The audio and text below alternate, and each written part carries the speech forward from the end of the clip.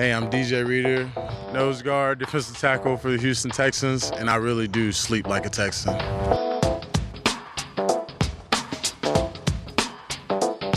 So how much sleep do you get per night on average? Probably like 6.5 hours. I gotta do better. Do you need a bunch of alarms to wake up, or do you just naturally get up with one? I set a bunch of alarms, but I always wake up before them. So how important would you say sleep is to an NFL player? I think it's really important. You know, even though I don't get much sleep, I do think those 6.5 hours help me out a lot, especially with like recovery and stuff like that, and just getting back to the next day, because we take a pounding in practice. So I think it's really good for us to help get our legs back and just get better recovery. Do you have any pets, and do your pets sleep with you? I do have 2 pets. They're not here right now, so they don't sleep with me. When I'm home back in North Carolina, they do sleep with me, yeah. Oh, what side of the bed do you sleep on? On the right side. On the right side? Yeah.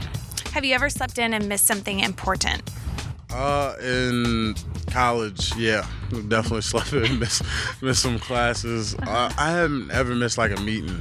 Yeah, class in college was kind of rough sometimes, but you know, go to class. If you see this, go to class, so it's important. Do you have any weird things that you need to fall asleep, like listen to music or watch TV, read a book? I watch Fresh Prince of Bel-Air every night before I go to sleep. I can't shake it. How old is your mattress?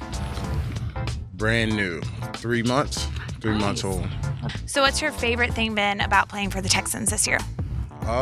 Just learning from those guys in front of me. It's been fun, you know, just achieving your dream and making it to the NFL. And then I got guys like Vince Wilfork in my meeting room and J.J. Watt in my meeting room, guys who I've looked up to my whole life. And especially Vince, you know, he started playing when I was 9 years old, so I've gotten to watch him his whole career. And it's just cool to be able to be out here on the same field as these guys and taking advice from them and just learning stuff.